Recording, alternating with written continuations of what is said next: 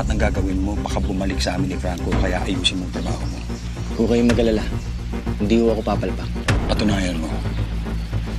Wala akong pake sa mga inaatubag mong iba, ha? Pero tandaan mo ang tungkulin mo sa amin. Yun lang ang unahin mo. Ivan, naintindihan mo? Opo. Sensya na po.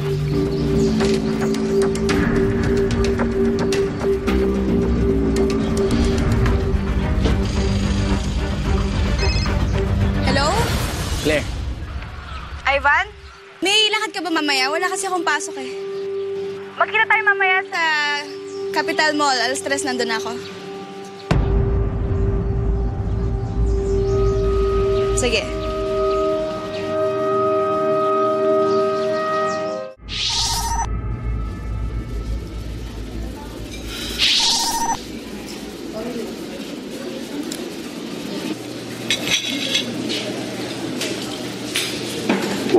Tamo, saglit lang ako nalate. Nakasimangot ka kagad.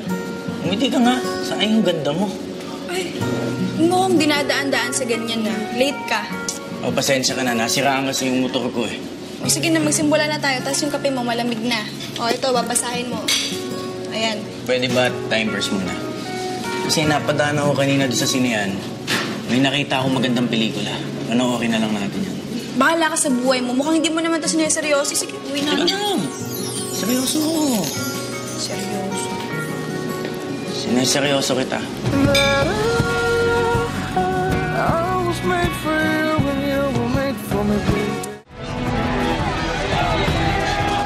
ano kayo nangyari sa labas?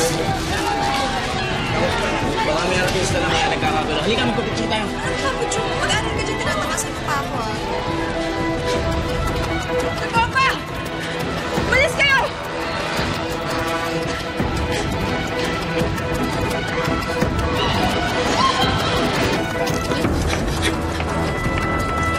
Dito na tayo. Sir! Sir, may bomba!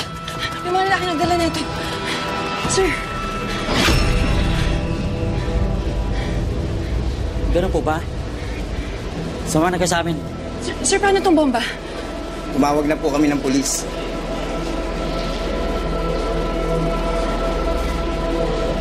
Haliw kayo, sumama kayo sa amin.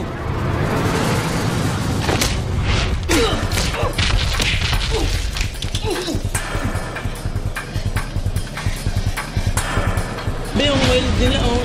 Sure ako artista yan. Oh, mag-aral ka pa din yan. Ma! Hospital sa mall! Ay! Ano man yung kung dito sa akin, naintindihan mo?